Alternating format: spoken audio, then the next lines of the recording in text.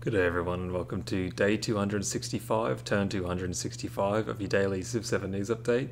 The Mississippians were revealed today and they have one of the most unique units ever added to Civ, so we'll get right into it.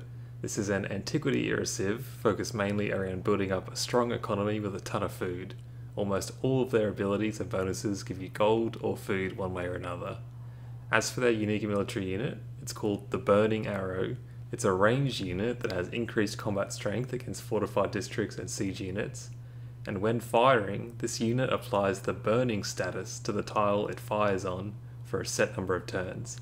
Units that end their turn in a burning tile will take damage, just like forest fires in Civ 6. What an insanely cool ability. But wait, there's more. Their unique civic tree, Wahi is how I'm going to say you pronounce it. At tier 1, this allows your Burning Arrow units to pillage tiles at range. Unheard of, and this sounds like such a strong and unique ability, particularly if you do get some of the yields from that pillaging. That would be insane. Previously, this sort of range pillaging was reserved for ultra late game bomber units, where the yields aren't quite as important. So to see this in the Antiquity era is really interesting. More units like this please, I love it. That's all I've got for you today. If you want to read the game guide in full, I'll link it down below. I'll see you all tomorrow, but until then, thanks for watching.